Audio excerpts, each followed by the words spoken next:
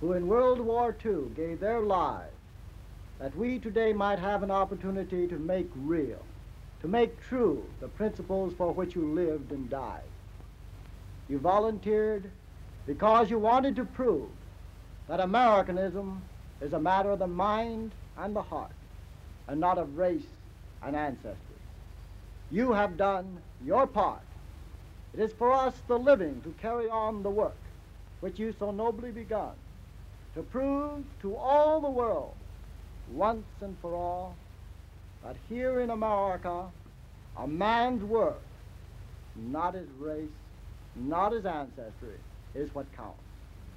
As long as free men live anywhere in these United States and in the world, your life and your death, your combat record, will stand as an inspiration to us to carry on in spite of all odds, in spite of anything, to prove that mankind's worth is in himself. As one who fought with you, I bring the respects of your comrades. May you rest in peace.